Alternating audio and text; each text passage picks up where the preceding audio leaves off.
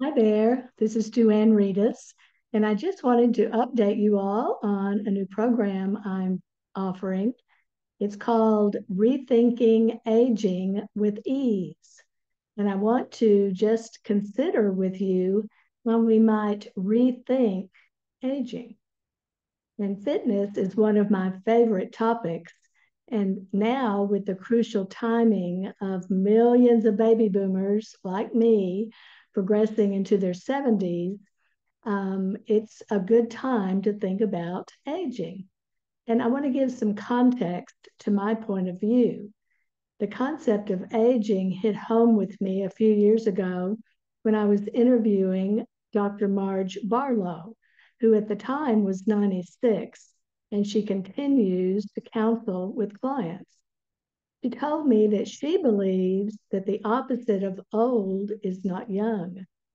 The opposite of old is new, she reported. And that statement was a key to how she lives her life, curious and open. And her statement led me to think about the span of a life. And I think of somehow reframing how I was thinking about my life. And I remembered that when I was pregnant with my three children, um, I noted each newborn had a beginning, a growth cycle, and then the birthing process. And similarly, as we progress from a child to a teen to an adult, it so happens that it's important we check in on how we think about who we are and upgrade the fitness of our mindset to be appropriate to the current stage of life. So when I realized I could upgrade my personal belief about aging from old to new, it really opened up something inside me. And I began to ask, what does that mean? And began to expand how I want to be able to script this third trimester, how I think about it from birth and then the growth child stage, teens. Here I am as a fully fledged adult. So I became curious about how other people were thinking about and living their lives over 60. Were they preparing for the end, waiting for the end? Were they feeling renewed, free from responsibility? What would be possible if new was a part of the aging strategy?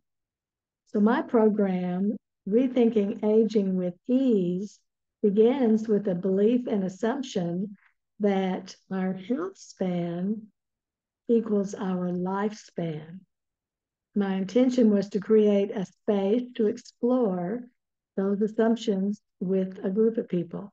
What would be different if health and fitness were balanced as we changed lifestyles, especially in the third trimester of life?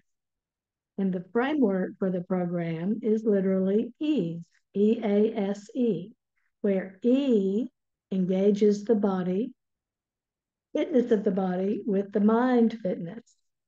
And A is to align our identity with our values and beliefs. And the second S is about stretching and strengthening our inner resources from the inside out, the inside out approach.